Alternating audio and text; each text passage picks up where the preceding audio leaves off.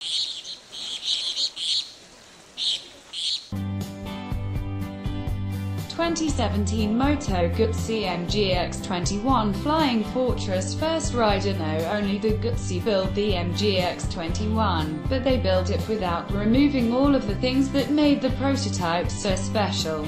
The lines are the same and the carbon fiber is still there, as are the red accents and the big 21-inch front wheel, hold for mirrors, turn signals, actual side bags, and an array of other mandated pieces. This is the same motorcycle that had completely stolen my attention 2 years back. All of those pieces, plus the new front fairing, conspire to bring the MGX's curb weight to a claimed 752 pounds, which is something like 10 pounds more than what the California 1400 Touring weighs and 51 pounds more than what the fairing-less 1400 Custom weighs, and while that's painful to write, I'll admit that the only time I really felt the MGX's heft was when picking the bike up off of its side stand, in normal riding situations.